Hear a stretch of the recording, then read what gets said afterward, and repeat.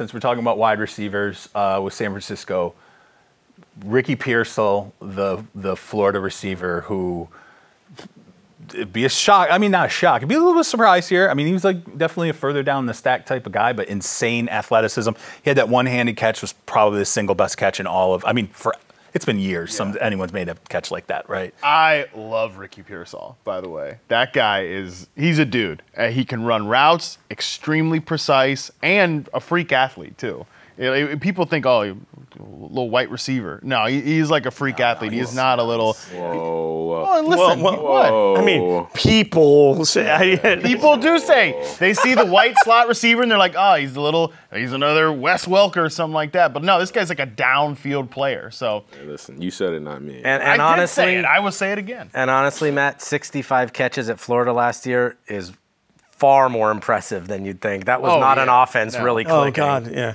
So here's the crazy thing about Pearsall, though, when we talk about the stack, right? Those 12 teams, third-round guy, like fringe second to top of the third. But he's also that guy when you look at the traits, the athleticism, the things that I guarantee you there's a projection involved here where you're like, these are some of these guys we talked about. Sorry, Fitz, but you're gonna leave Troy Franklin, Keon Coleman, Jalen Polk. I have Pearsall ranked ahead of all those guys. You do. I have Pearsall ranked ahead of all of those guys. One spot ahead of Ladd. And I think Gorney makes a really important point. That offense was just garbage this year. Not good. And so his production in that offense it deserves a little bit of a silver medal or something like. Yeah. So again, of all the prospects I charted this year, number 1 success rate versus man coverage was Rome Odunze. Number 2 was Ricky Pearsall. This is a guy who knows how to get himself open.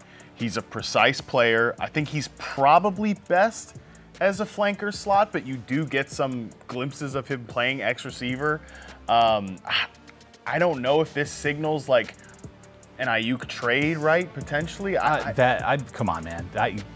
To us, right? We just talked about it. Like, well, you would pad the potential trade of Ayuk with a wide receiver selection. Wide receiver. Right? What if they end up trading Debo?